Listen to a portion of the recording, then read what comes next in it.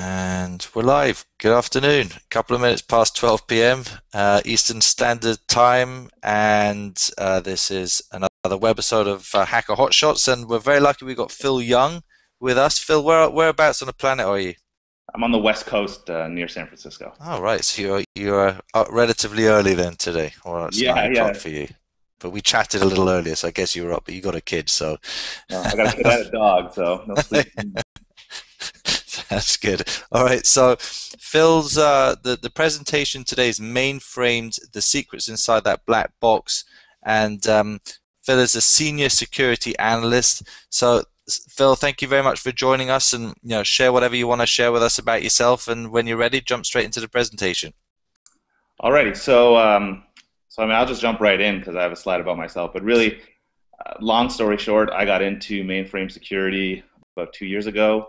There was no one really in that space. I was working with people who were mainframe security people, but they didn't speak sort of the same security language that other people in the security space sort of speak. They spoke mainframe, and I spoke network security, and that sort of started leading me down this path of like, well, what's going on in that space, and why is there this gap and this disconnect? So that's sort of a little bit about me briefly, and then I'll get started here. I'll share my screen. Let's see here. Share my. I'm going to pop off the screen, but I'll be listening in, and I'll jump back in towards the end, okay? Can you guys see this? I'll go for it again. No, I didn't see it. Put it through. Oh, no, you guys can't see that. Okay, let me move it to the right space. I don't know what's going on here.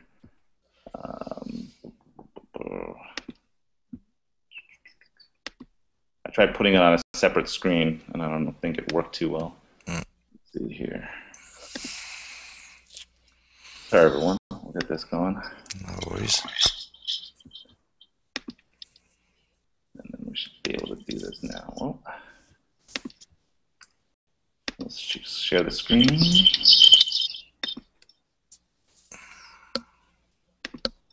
And everyone can see this? Yep, that's perfect. Okay. So this is sort of a hybrid of the talk I did at ShmooCon and the talk I did at Toorcon. I spent a lot of time putting slides together at Toorcon, so I wanted to make sure they got the benefit, artwork-wise. So I wanted to make sure they got the benefit of being shown. So a little bit about me. Like it was mentioned, I'm a senior IT security analyst. Since the movie Tron and War Games, I was fascinated with mainframes. At the time, I didn't really know what a mainframe was. You just sort of hear it referenced in a movie, and they're really just mentioning computers, but mainframe sounds cool.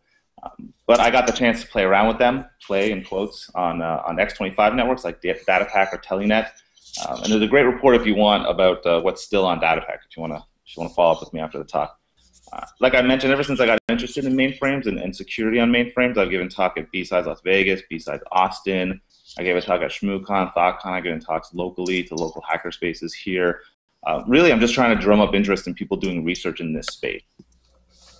So what do most people think when I say the word mainframe, right? When you say the word mainframe, they usually think something like this, right? A giant fridge-sized room, a computer, or multiple fridges. It's got some tape wheels. It's got a giant printer. It's got chairs from the 70s. It's got a console or two. This is what people still think of when they think of a mainframe. Or maybe, you know what?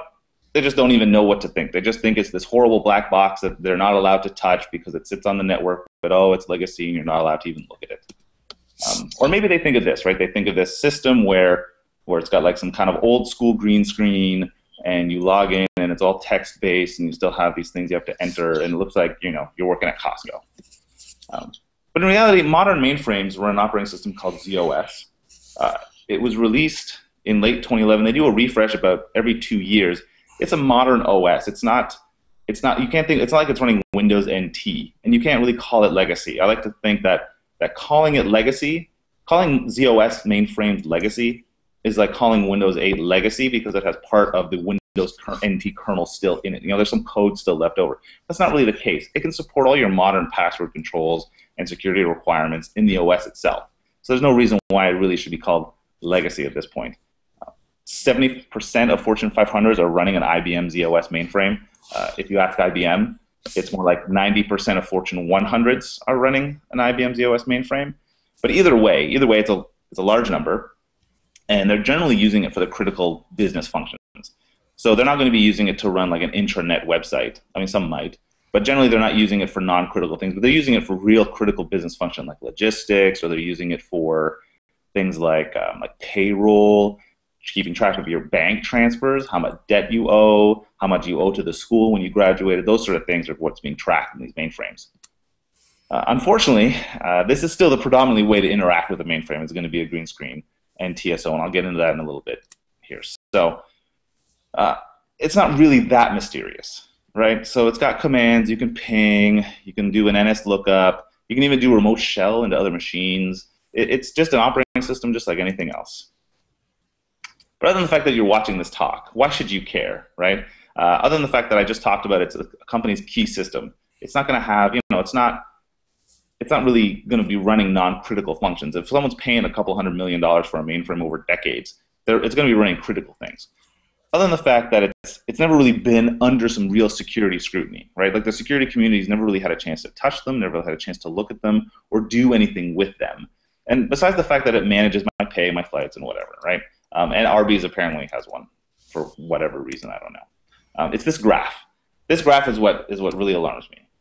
What this graph represents is the IBM security admin age total. So 75% of them are older than 50 years of age. The average age is 55. Now that's alarming to me only because we're going to be losing all of that knowledge in 10. Already we're starting to see it. I'm starting to see people retire out of the community. We're going to start losing all this knowledge. It's going to disappear. Not only that, but people who are in this age group, they grew up in the mainframe environment, but weren't necessarily exposed to the other sort of environments that are outside the mainframe. So all this network security stuff that came up in the last decade and a half or so, really they didn't have much exposure to because the mainframes were sort of walled off from that environment. And what that leads to is this sort of scenario, right? So this is, honest to God, this is a post I saw on Mainframe Gurus. Someone just posted a simple question. How can I tell what the server name is if all I have is the IP address? And they got 3 answers. I don't think it's possible. This is in 2011, by the way, so this is recent. You need to write your own program to be able to do that. Or I only know of these 4 networking commands. Would one of these not work? And traceroute would work, but that's the most roundabout way to ever do that when you can just do this, right? You can just do an NS lookup on an IP address, and it returns the server name. So that's sort of what I'm talking about. There's not the expertise in this space, and the expertise is starting to retire out of the industry. Let's talk about Mainframes 101 for a bit. Okay, we're going to talk about a little bit about how to interact with it and how to use it.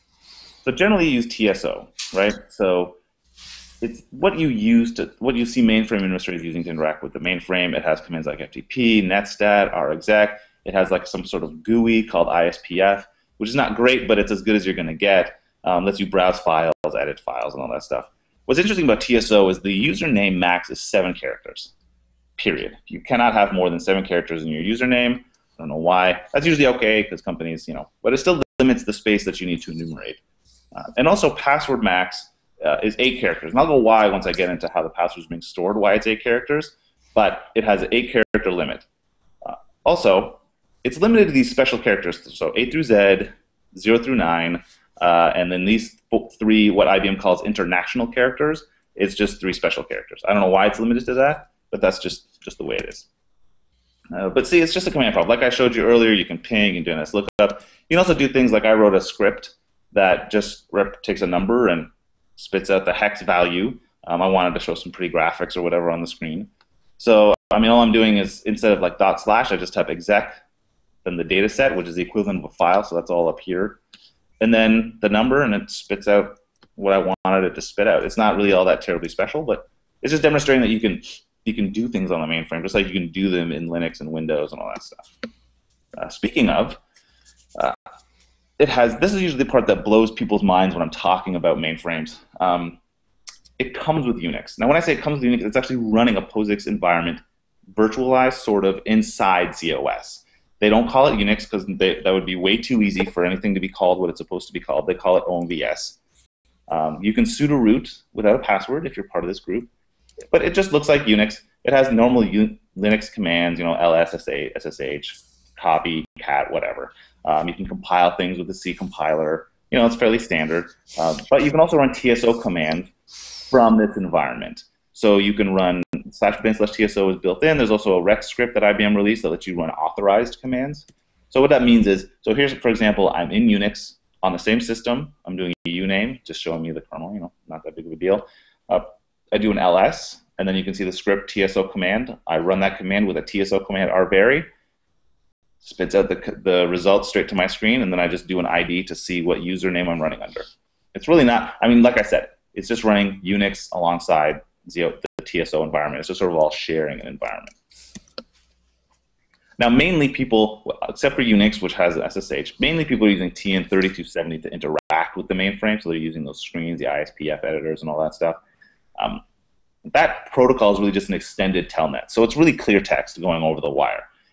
IBM recognized this and released SSL for it in the mid-90s. In my experience, only about half of places are running an IBM mainframe with SSL enabled. And if they have SSL enabled, they may also have non-SSL enabled, and people are still using the clear text connection. The default ports, in case you're running a port scan and you see this, are 23 for telnet and then 992 for SSL. Companies, for whatever reason, still think that security through obscurity is happening. So they may also do things like put it on port 2323 or some weird ports, but it's not really difficult to find with Nmap. This is what it looks like. You can sniff it with Wireshark. It looks awful when you sniff it with Wireshark, but you can follow the stream. Here you can see I logged into the master of the mainframe. IBM puts a contest on every year, so I got an account and competed. I won a T-shirt. But this was my login to the mainframe. You can see here I'm entering my password, and it has all this information about your logon screen stuff. Here's the important bit there, though, is the fact that it has EBCDIC down here, because that's what the mainframe talks in. It doesn't talk in, of course, ASCII, because that would be too easy. So I'm going to talk about RACF. RACF is really the security database on which everything is sort of stored and secured. So it contains everything from your password to your permissions, your user ID, what access rights you have. Do you have access to run jobs? Can you execute commands? It controls everything on the entire mainframe is managed through this one database. So think of it more as the equivalent of the admin database in a database. So like MySQL will have an admin database with tables and all that about what users are allowed to do, and you grant privileges. It's the same concept here, except it's doing it on a file system instead of doing it on a database. Super user access, there's no concept of root. There's no concept of anything like that. There's a concept of special. So what special means is you might not have access to all the files on the mainframe, but you have the ability to grant yourself access to anything on the mainframe. So while you might not have access to a specific file, you can just change your permissions to give yourself that access. And frankly, only a few people need this level of access. So if you're looking at a mainframe, you're doing some kind of audit, you really need to make sure that no one has this level of access. Now, speaking of, you really need to make sure that no one has access to the RACF database itself, because it contains the password hashes, and I'll talk about why that's important later. But you would think that this database that has everything in it that's super secure, it's got all the password hashes, it'd be really protected, well protected, and be impossible to find. Not true. All you need to do is run the command rvary, and it'll, like you saw on my previous slide with TSO command, all you need to do is run this command rvary, and it tells you exactly where this database is. So you can do an easy check if you've got a mainframe on your network or you've got access to a mainframe. You can type rvary, and it shows you where things are located. You can make sure that only the people who need read access have read access. It should really be limited to a very, very, very few select people, and maybe some programs like generic program IDs. But it really needs to be locked down. Access to this database is no longer acceptable. So let's talk now. We're going to move on. So now you guys are mainframe experts. Everyone now knows everything there is to know about mainframes. So I'm going to move on to sort of some security testing and whatnot. It's very frustrating. I can tell you from personal experience that when I first got into this about 2 years ago, it was super frustrating. Tools don't work or don't exist. Like I'd find tools from 2002 that were supposed to work and don't work, can't compile. Information on the internet is way out of date. So I might do a specific search for a specific term, and it comes out that just doesn't exist anymore. That concept was removed in another version of ZOS, and now it's no longer applicable. And the frameworks generally don't include ZOS for anything inside that platform. So like, for example, Metasploit, Nessus, Nmap, they really don't have anything that covers ZOS at all. So here's me looking on like the newest version of Nmap. I'm doing a search for any scripts that have anything to do with mainframes. I couldn't find anything. Same thing with Nessus. I couldn't find, like, it was almost impossible. I couldn't find anything for ZOS and Nessus. And I recently got into a discussion with Jack Daniel about oh, it does have mainframes, no, it doesn't. Nessus has a bunch of AS400 checks, so like I-series mainframes, but they're not really mainframes, more like mid-frames. But essentially, there's nothing for the Z-series or ZOS, which we're talking about, on any of these tools. Same thing for Metasploit. There's nothing on Metasploit for ZOS, nothing for 3270, nothing. Nothing for Kix. There's nothing. Even on PacketStorm, there's nothing available to run to sort of help you test these mainframes. But it turns out, as I was doing more research in this space, making tools was super easy. You know, Python makes it very easy. Updating tools was easy, so updating tools that currently exist to add support into these mainframes. And the reason is because the mainframe really hasn't been really scrutinized as part of a security environment in the past. So things that have been fixed and taken care of for like 10 years are still applicable on the mainframe, and you can use, and all it does is need to update some tools or write some new tools to take advantage of these situations. So for example, I'm going to talk a little bit about the tools that exist, and then I'll talk about some custom tools that don't exist that I wrote. So Nmap sort of works, right? So when you run an Nmap scan, it does identify a mainframe, right? It'll tell you IBM OS 390, and it'll tell you the version of the FTP server, so on and so forth. And that's great. Except OS 390 was decommissioned in 2004. Like, I mean, end of lifed in 2004. No longer exists. The 90 in OS 390 stands for 1990s, right? So that it's gone. It no longer exists. So I thought, well, that's ridiculous. So how am I supposed to know if it's really running OS 390 or whatever? I prefer to tell it like what the modern OS it's running. So I wrote an update to Nmap. All it does is change OS 390 to ZOS. It's not really a huge change. It's not even a code change. It just changes some entries in the database. This is available on my GitHub. It's easy to pull down. All it does is a cosmetic change. Now I've submitted this patch to Nmap group, but it got rejected because technically they want to see it say IBM ZOS or OS 390 or SNA Telnet B, because you may encounter OS 390 and they want it to be exact. But either way, it's an easy patch to apply, and you can download it from my site. And I was also frustrated by the lack of any Nmap scripts, so I decided to write one. All it does is really not that complicated. It was more just to see how difficult it would be to write scripts that connect and do things on a mainframe. So all I did was write this script. It connects. It takes a screenshot. It doesn't do anything terribly special. All it does is, but however, it runs an external program, so I can't include it with Nmap. It runs S3270, so it runs that, grabs a screenshot, and saves that to an HTML file. EtterCap. So thanks to Dear Colia, who works for OpenWall, part of the John the Ripper team. He actually took a program that I wrote and added and retooled it to work in EtterCap. So now, if you have EtterCap running, you can now be sniffing TSO login credentials straight off the network. It works. I've tested it. So long as it's clear text, there's no problem. You'll start getting mainframe credentials straight off the network. John the Ripper. So this is what sort of kicked off all my research in this space. I was working on a project, and I had heard that it stores the passwords in DES, which it does. So I was like, well, there's got to be a way to crack these passwords. And so working with Drew Coley and Nigel Pentland, we were able to get John the Ripper support added for RACF databases. What you need to do is you need to convert the RACF database, so you get a binary copy of the database, and you can convert it with RACF to John. So what that does is it strips out all the user IDs and the hashes, and then you can just run that in RACF. RACF now supports the kind of cracking that it does. I don't want to get into the specifics of it, but it's DES, but they do some obfuscation into what gets put into the password, into the hashing algorithm, right? But all it does is it XORs each letter with X55 and then shifts it 1 bit. So that's all that the RACF John plugin does.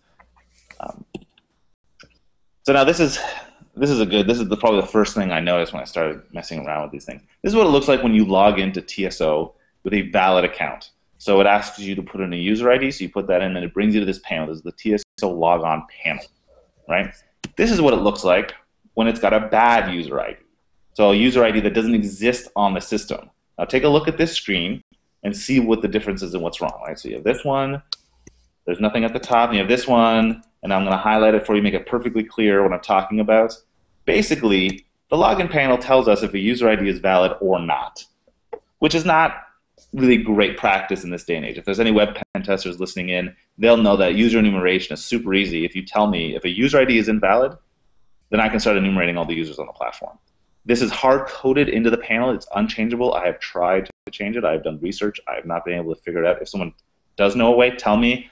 I'll blog it. We'll get stuff going because this needs to change. This has been around forever, though. This has been around for a long time. But tools that I generally think of being like the go-to tool to do any kind of user enumeration or brute forcing don't support this platform. So there's no plugins for THC Hydra. There's no plugins in Medusa. And so I decided to take it upon myself to see how hard would it be to do that. And it turns out it's not very difficult. I wrote a Python script called TSO Brute. It uses X3270 or S3270, and it takes advantage of this friendliness. It's very, very slow, really, really slow. It's more proof of concept than anything else, but it can get the job done. It ignores valid TSO user IDs. So invalid, sorry. So what does that mean? So TSO has specific rules for IDs. So instead of making you make a user list and making you sort of conform to the rules, you can just use any user list and it'll just ignore users say it's longer than 7 characters or starts with a number. It'll ignore those so you don't have to worry about it. So this is what it looks like here. You run it, it connects, it has to get to that login panel with a fake user, and then it just starts going through, you know, every user in that list, and then it'll tell you, hey, I found this username, I found this username. Now it has now the default mode is brute force. So what it'll do is it'll find a user, and then it'll start trying to brute force the password. That's fine. I just was showing an example here of enumeration mode, just to show that it's possible to do the enumeration, but it also works in brute force mode. Now earlier I mentioned that it's a clear text protocol, right? So it's using clear text. So I decided to write, I just wanted to see how difficult it would be to be able to sniff these passwords. You saw AetherCap now supports it. That's because I wrote this tool called MF Sniffer. Don't use it. It's horribly slow. It'll eat up all your memory because it's using Scapy and it's just gathering a billion packets. It'll eat up all your RAM. Use AetherCap instead. But it was more proof of concept, so I wanted to talk about it. This is what it looks like. I'm a big fan of ASCII art, so there you go. And that's all it does. It just sniffs passwords. Now on the mainframe, so I've talked about stuff that you can run to get access to the mainframe. On the mainframe, you can write your own tools as well. You saw I wrote a script that just converts a number to hex. Basically, there's really 2 scripting languages. There's CList, which I think stands for command list. It's really just like a bash script. And Rex. It's more like Perl or Python. It's a little bit more abstract. You write things. So I wrote a script called prex. It's a script. All it does is it pings a /24 for hosts. So sometimes mainframes will be dual homed, and you can use this script to sort of find stuff that you might not have access to otherwise. So it's externally exposed, and now you can connect in, and you can start scanning an internal network. So you just enter the range, and it starts doing the scan. Also netcat. So netcat I was able to do a minor change, get netcat for OMVS to compile. So what I did was I took netcat and I added a make OMVS make command to it. However, it includes the -E or the gaping security hole. So you want to be careful if you're putting this on your system, but you can upload it, compile it in OMVS, and now you have netcat able to do some kind of networking commands. Only problem is, if you want to talk to it, you need OMVS to talk to it because it's all in EBCDIC. So what does that mean? So here I am on OMVS. I ran netcat on a listener on 12345, and I'm executing the bin ID command. So I just want to see the ID of the user. I connect to the mainframe on port 12345 from a Linux machine, and it looks like garbage. Like, look at this garbage right here. That's awful. That's awful. That doesn't mean anything. Okay, fine. I know DD does a conversion, right? So you can see here, and then I pipe it to DD. I convert it to ASCII, and it comes out and it tells me the user ID and the group ID, which is great, right? That works. But it's not. You can't do anything interactively. I think there might be some sort of bash foo I could do, but that's horrible. So I decided. So this is the opposite example. I can do a shell in my. This is OMVS running here through Telnet, and then OMVS on the mainframe here. I connected with netcat, and then I can do sort of the same sort of commands and all that kind of stuff. But having to run your own mainframe just so that you can talk to a netcat session is horrible. So I wrote net ebsidicat. That's all it does is it connects. It connects to an IP address or a host name, connects to a specific port, and gives you the exact same functionality that netcat would, but now you don't need to do any translation. It does the translation for you. It has a listener mode, so you can listen for incoming connections. It also has this stupid logo, -D for Dino, so you can see like a nice little logo before you connect. And that's sort of what, and it comes with the netcat for OMVS on my GitHub. So it's already there in the Python script folder. And finally, I'm going to talk a little bit about Shodan real quick.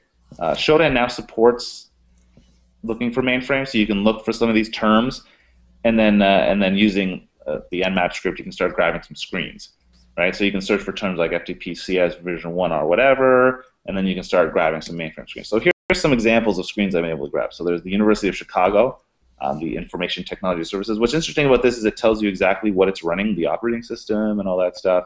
I don't know why. Sometimes you see this. I don't know why they feel like they need to tell us what they're doing or what the specific LPAR is. Or there's just a lot of information on these screens. For example, this one for the Illinois State University tells us exactly how long the minimum length of a password is, 6, and it must contain 1 numeric. So probably a lot of 5-character passwords and then the number 5 or 6 after it. This one is interesting. I don't know. I just found this one. It's the Isuzu North America Network, which is, I don't know why it's available online. I guess you could do some kind of like, I don't know, dealer work or order cars or whatnot. Interesting enough, they tell you exactly how to get to the TSO prompt, so that one you could enumerate users on. You could just type TSO in the command. No user ID or anything required, and it takes you straight into that environment. And finally, so part of the research, part of the challenge of doing research is it's hard to get access to a mainframe, right? It's very expensive to set up and so on and so forth. That's what I've been told. But that's no longer the case. Hercules is a really good emulator for emulating mainframe architectures. It supports the ZOS architecture. It's updated and maintained constantly. They have their own GitHub page. It's fantastic. And it's an open source software, so you can run it on anything. I run it in Ubuntu. It's really great. This is what it looks like. You have your sort of, I'm running Hercules here, and I have a connection to the master console here to be able to execute some commands and whatnot. But basically, that's what it looks like when you're running Hercules. It's great. And so that's about it. There's not, I mean, that's about it for the presentation. A special thanks, though, I want to say to Diru and Nigel. So Nigel really helped me get kicked off, and I emailed him. He's the first person I really emailed about asking questions. He really helped me get interested in all this stuff. And Diru Kohli as well. Without his help, some of these tools would not have been updated. I'm not a C programmer by any means, and so without his help, ItterCap would not be supporting you, be running my crappy tool. And also, I want to make a special thanks to our packs from 16colors.net. I have a full list of all the art packs I use, but I don't know if you could tell, but a lot of my talk used ANSI art, and so here's a list of all the list of people and groups that I used to make this presentation happen. Here you can see this is all the sites and stuff you want to be able to go to. So I have a BBS set up with all my files and scripts just for nostalgic purposes. You can email me at mainframe767. Twitter, you can follow me, mainframed767. Same thing, blog. I use a Tumblr. It's just easier for me to set up. And then GitHub is github.com/mainframed. And I also have an image URL where I store all of the screen grabs that I grab off of Mainframe, so you can go check that out. I have, I think, just shy of 200 on there. So that's about it for the talk. I think there may be questions. Let me exit out of this and get back into the talk here. There you are. Coming back. Oh, Phil, let me just invite you back in. Hold on, please. Oh, there he is. Oh, sorry. It looks like my Google Talk plugin crashed. So I don't know what that means, but no worries. All right. So Phil, thank you. That was a very comprehensive presentation. I've got a couple of questions that came in here, and I'll just read them out as they came in. Are industrial SCADA systems considered as being mainframes?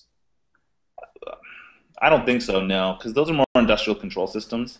So they're more purpose-built at the time. I'm sure there might be some that were mainframes, because that was the predominant OS at the time when the like if you have a nuclear power facility built in the 70s, it might be running on mainframe. But generally today, it's going to be running on a modern OS, on Windows or Linux, or maybe Unix sort of architecture. Okay. Every system can have zero-day vulnerabilities, and with that in mind, do you think it is possible to hack an IBM Z system? Yes. I can't. Oh, I mean, if you've been following me on Twitter and you've been following the talk about the logic of breach, which happened in a couple of months ago, the investigation's still ongoing. There are 0 days. It's just that no one's really taken a look at these systems. But certainly there are things that there are O days available for mainframes. You mentioned before the sort of the key two problems here is a lack of expertise and no tools, right? And in regards to the lack of expertise, is there any mainframe security training courses out there that you're aware of? Not in sort of the context that we're talking about. Yes, there are mainframe security courses, but they're more geared to security on the mainframe, like limiting user access or preventing people from getting access to specific data sets or databases, or how access is managed. Now, Stu Henderson runs a great course. He was the first course I took. He has a fantastic course on securing and auditing. RSH Consulting also has great courses. They have also all their slides on their website. It's also a really good resource for material. And IBM's Red Books are also great. They'll tell you straight up, if you're setting up an FTP server, disable these things to prevent bounce attacks. So they know, so they're sort of aware. But is there one sort of place where I can go to learn how to hack, say, a mainframe? No, there's no real resources for that available at this point. Okay. Could a specific isolated mainframe computer be a victim of a DOS attack? Sure. I mean, there's no reason. It depends. I mean, if you're just eating up network resources, yes. You could also so back in the day, mainframes were sort of engineered to be resource specific. That's why they're called mainframe engineers and system programmers instead of administrators. They work the OS until it's perfectly tuned. So, for example, connecting to the 3270 connection, you set how many max connections you want to allow to the mainframe on that port. And so what you do is you say, I have 5,000 employees. I'm going to double that number in case all of them want to connect twice, and that's probably enough resources to make available to my entire company. Now you can take advantage of that and just eat up all those ports. Back in the day, so there's a reason why mainframes aren't allowed to be scanned by Nmap. Well, they should be now, but back in the day, what used to happen is every time you connect to a TCP port, it would kick off a job in the mainframe, and job queues are sort of limited in how big they could get, and it would kick off a job because you opened up a SYN-ACK connection. Well, it would send its ACK SYN back and then wait. Now, when Nmap scan, a SYN scan would open up that connection, and the mainframe would wait 2 hours before it closed that connection. So if you scanned all 65,000 ports and it only had a job queue of, say, 45,000, you ate up the entire job queue for 2 hours. Mm-hmm. Basically not letting any job allowed to run. So basically not letting stuff that is OS required to run allowed to run. So yeah, and I'm sure there's ways to DOS a mainframe today. It's just no one's doing research in that space. Okay. Terrific, Phil. Thank you so much for spending some time with us today. Really appreciate it, and want to wish you continued success in all your research and tool creation, and who knows what other magic you'll be putting together in the upcoming weeks and months and years. So it certainly sounds like you got a ton of opportunity here. That's for sure. Yeah. All right. Well, thank you so much, and thank you for the opportunity. Yeah. And if anyone wants to help, I'm always looking for help. So. Sounds good. Terrific. Well, we've got a recorded copy of this, and we'll have all the questions transcribed and all of your contact information. So, anyone who wants to reach out directly to you can do so, and we'll have that information available for them on the page. Thank you so much. All right, Phil. Have a good one, my friend. Have a good one. Thank you. We'll be in touch.